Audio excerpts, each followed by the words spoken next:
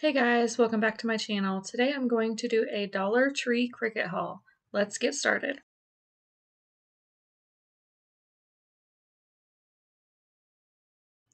The first one's called Goo Gone. I use this to get all of the gunk off my mat, especially if it is not sticky anymore. You can use this and then apply adhesive spray to it to make it good as new.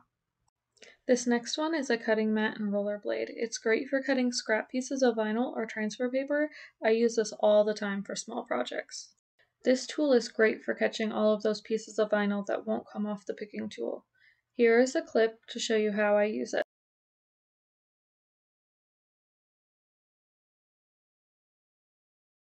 You can find this in the nail polish aisle at Dollar Tree.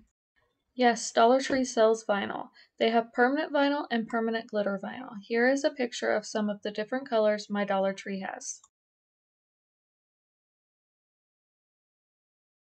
I will be posting review videos on these vinyls, so make sure you subscribe so you don't miss them.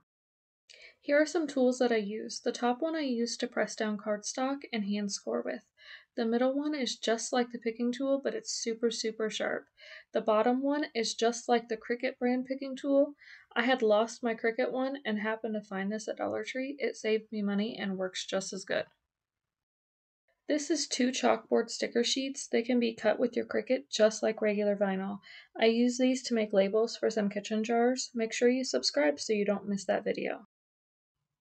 Yes, foil sheets. You will use these to sharpen your blades. Check out this clip of how to do this. You want to take your foil sheet and your blade still in the housing. You will then crumble the foil sheet up into a ball. Push out your blade. Then just stab the foil ball over and over and this will sharpen your blade. This next one has saved me so much money. This is called contact paper. I use this in place of transfer paper. It comes 18 by 54 for $1. If you compare this to the Cricut brand, that comes 12 by 48 for $7.99, you can see that the contact paper is definitely the better deal. They also sell these rolls of magic cover shelf liners. These can be used just like regular vinyl. I use these for sketches and outlines for painting. It definitely saves me money by not using my higher priced vinyl.